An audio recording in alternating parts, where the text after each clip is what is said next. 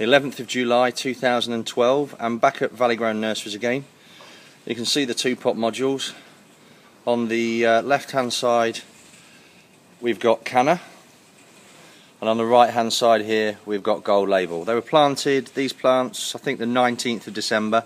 If you have a look back at the videos you'll be able to see. The Canna are taller because we took the flowers out because we thought we had a deficiency in the plants, but if you look back over the videos we realised that we were actually growing the wrong strain. We should be growing red Palermo, but we're growing orange and yellow.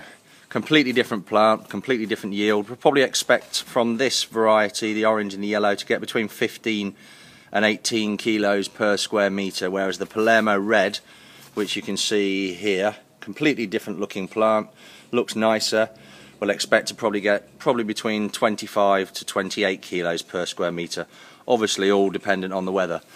The Palermo orange and yellow, they do look quite sad lower down. You've got leaf curl from lack of humidity, and but once you get in there, as you can see, the leaves look a little bit better. Always on the outskirts where the paths are, the leaves always get a lot more curl because of the path is so dry down here below. So everything's going well. Pick's comparable to the other orange and yellow in the nursery. We're saving between 40 and 50% of the water. I'm hardly ever here, apart from to do the video. We've just now put the camera back up. You can see it up in the roof up there, so that should work okay. The yield is good. We're on track. Everything's forming properly. We're not getting any blossom end rot. So you can see the difference in colours. We've got, these are red. Where are they? They're turning to red. They've got yellow and orange, so a bit of a mishmash really. And then further down the line, well, the plants I would probably say 10, 12, 14 feet tall. Pretty tall, almost at the roof now. So right up there to the wire, didn't take long. Still probably got 4 months to go, but doing okay. And then we turn into the block red here. They're setting okay. You can see up here. Up there, look, forming nicely. So we've got an 8.5 litre pot supporting roughly a 10 to 14 foot plant. Not too bad really. In cocoa, being fed with a dedicated rock wall drip irrigation feed. So, you know, if you tweaked about with the nutrients, then you would probably get even better yield than you're getting now. But considering we're saving 40 to 50% of the water, the tanks are just either side here. You've got a 250 litre tank here being fed on this line, and a 250 litre tank feeding this line here. But yeah, all in all, very, very good indeed.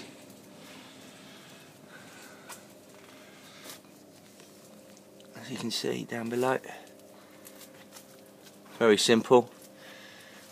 16mm pipe, which is here, and then reduce it down to 6mm pipe for each aqua valve.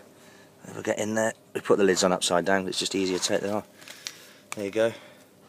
So 16mm, cut the pipe, and then 6mm straight into the aqua valve, and the aqua valve does the rest, floods and drains.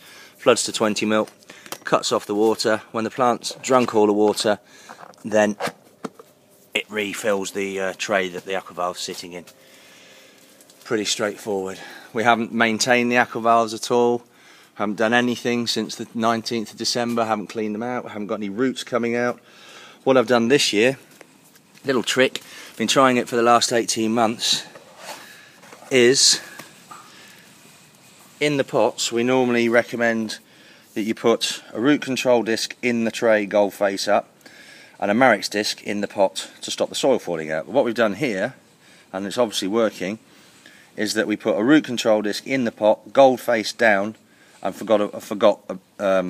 just didn't bother using the Marix disc. It's now 19th of December, what are we now? 7, almost 8 months since we put these plants in, and we haven't got any roots coming out of the pots whatsoever.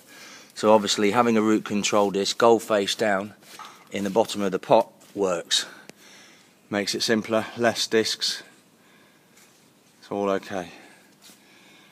And then at the end of the run, I'll do this in a minute, but we just flush the lines. Every 2 or 3 weeks I come back here, every month I come back here, I'll just flush the lines to get rid of any sediment. We've stopped using the nitrozyme now because it was too organic and it was causing just too much sediment in the lines, and I was a bit concerned that they might potentially block the aqua valves, but so we stopped using it. So I'm going to go a bit higher now, if I can. Let's have a look. Maybe I can't. No, not too bad. If I try this one back here. This one. Right. See if I can get that working. No, maybe not. Oh yeah, there we go. Right. So I'll go up now, have a look at the plants from above. So there's the trays down below. I'm now up in the nursery, in the roof. So you can see canna on the left, gold label on the right. They're both doing equally as well. And obviously down below you can see the trays. So I'm now probably about 10-14 feet up in the air.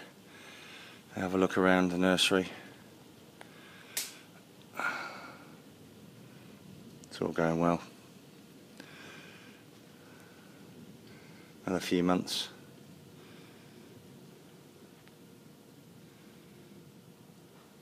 There you go.